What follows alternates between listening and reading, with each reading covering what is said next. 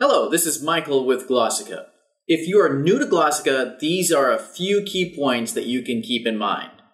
Sentences on Glossika get presented in groups based on their patterns. So if you're working through the sentences and you suddenly notice that sentences are shorter again, then you've probably just started a new pattern. All of the patterns repeat in the higher levels, but the vocabulary is what changes. So the vocabulary is going to get harder. The patterns will pretty much stay the same. The goal on Glossika is you really want to hit fluency. And by doing that, keep track of your metrics, such as the number of reps that you've been doing. Try to set a goal every month of doing 10,000 reps for that month.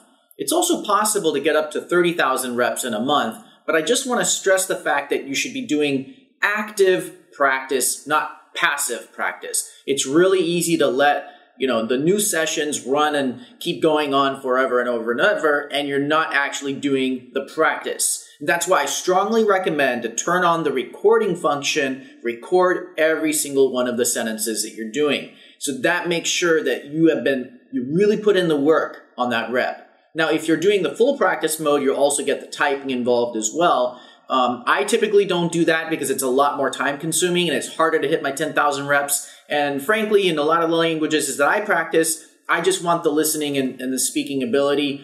I don't really have much of a challenge, reading languages, especially if I already know the vocabulary. So I just generally just try to focus on being able to listen and speak. So everybody's goal is going to be a little bit different. If your goal is to actually write the language, turn on the full practice mode and you'll get the typing practice in there. Now, the other thing to remember is that if it's a completely new language for you, everything is going to feel completely foreign.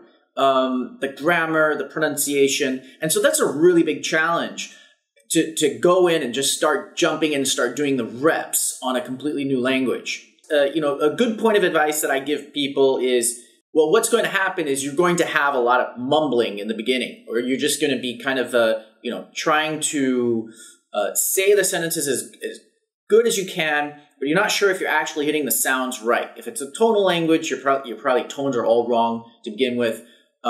Here's a really nice anecdote from my own learning Chinese experience is that it was literally like, using the old methods before the internet. It's basically like listening to the radio. One day after 6 or 8 months of just constant input on the language, it's like the radio tuned in exactly onto that station. If any of you have actually, used a real radio, I guess maybe the example's not good anymore. But radios used to have like this dial so that it would be fuzzy if it was a little bit off, and if it was in the exact right position, the sound would come in super clear. And so Chinese was like that for me. Like one day it just turned on super clear. And then all of a sudden I could hear my own pronunciation of how horrible it was. And I could really start to focus on improving my own pronunciation. So sometimes having your own bad pronunciation in the beginning is not, and trying to fix that to be perfect is not actually better than improving your listening. So if you can get the language on to the point where I understand almost everything crystal clear and then try to focus on your own pronunciation, that's also good as well. A lot of people try to focus and fix their pronunciation right at the beginning, but they don't have the listening skills to really make that really effective. So that's a good thing to keep in mind.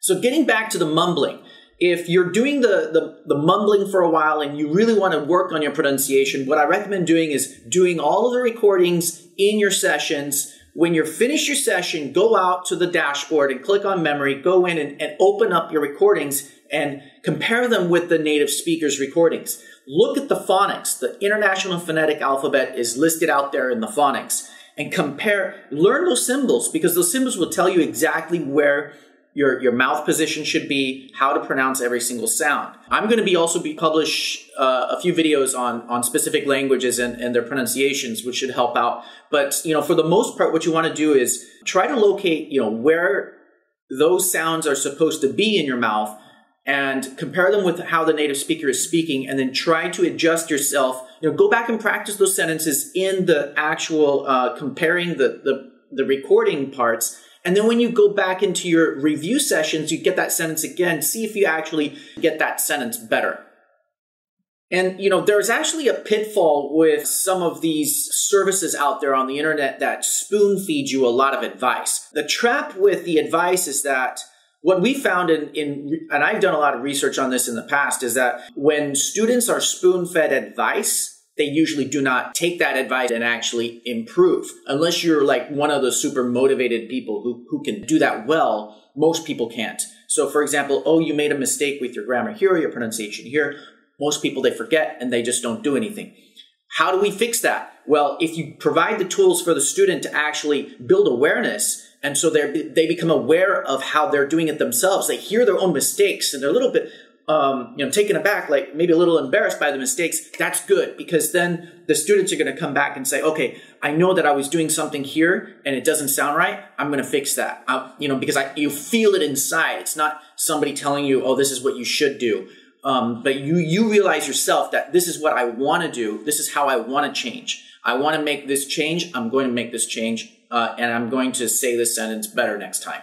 That's the advice that I give, is try to hold back from people giving you too much advice and try to focus on how to build awareness in how you're actually speaking. And so the tools that we're building, and we are planning on releasing some more tools, even in the recording and pronunciation section, is that what we're giving you is not spoon-feeding you the advice, but giving you the tools to actually compare and analyze what you're doing compared to the native speaker. And that should be the best way for you to build that awareness. Now, one of the most difficult things about starting a new language that sounds completely alien to you, jumping into doing reps on Glossika is just going to feel like way too overwhelming. So how can you remedy that? Well, there's a lot of great resources on the internet, and there's some sites that collect like 100 different languages with all the key vocabulary and the little sentence structures, and here's what a noun looks like, here's what an adverb or adjective and a verb looks like in this language, here's how you conjugate the verbs in that language. And all of this really basic stuff is stuff that you should kind of look over, take a look at those websites. Maybe you're learning like Bulgarian, and you go open Bulgarian and you look at the verb forms, you're like, oh, wow, okay, there's like a million different conjugations of verbs. Okay, and then you look at the adjectives, you look at the nouns. Oh, okay, nouns are not as bad as other Slavic languages. Oh, okay, they have this, the word the attached to the end of the noun like you'd have in Swedish. And so you just learn like how those things go together in the sentence. Oh, and the word order is where does the subject come? Where does the verb come? Where does the object come in the sentence? In some languages, they're going to have a little bit of different word order. Now, when you come back into Glossika and you really want to start doing your reps in Glossika, what you need to do is you need to focus on where's the verb in the sentence. When you know where the verb is, you can anchor everything else to that verb. Now, in some simple sentences, what we call equative sentences, like where A equals B or A is B, and you get languages like Russian, they're just not going to have a verb in the sentence at all. And so what you do is you just create it like a tiny little pause in your sentence. So you just say, okay, so this person pause a something. Like this person is a something. Creating that tiny little pause also gives you that anchor. The most important thing is to recognize where the verb is in the sentence. Make sure that your mind is wrapped around that verb. Like, okay, I'm saying the verb now. This is the verb that I'm saying. And then you're attaching everything else in the sentence to that verb. Now, as your sentences get more and more complex, all of that's going to become very natural, second nature to you, because you've already done that at the beginning. And then when you move on and things get more complicated, you already have that feeling for how the sentence is structured and where everything comes. I want to wish everybody a Happy New Year for 2021. And if you're returning to Glossika, make sure that you download your achievements there for the year 2020, which gives you all of your statistics. Now, you can download that. You can share that on social media, but that's only going to stay available in your account on the website until January 15th. Now, Glossika has another platform called viva.glossika.com, and we're in the process of starting to open up a lot of the applications and starting to accept a lot of the applications into the Viva platform. So if you speak a language or a dialect from anywhere in the world, and it's a language you know really well, you grew up with that language, and it's not English, then you're welcome to come on to Viva help do translations, verify, and do recordings in your language. We're going to be opening up a lot of the applications, but what we've noticed that a lot of people have gone on to Viva and haven't finished their application process. It's really quick. It's not hard. There's a few quick questions in there. And if it's a new language that we have never done on Glossika, then there's actually less of a test. It's just, just do a real quick, give us a quick survey of what your background is in the language and a real quick test, and then we'll follow up with you on that. All right, that's all of my updates for this week. Look forward to seeing you next week. Bye.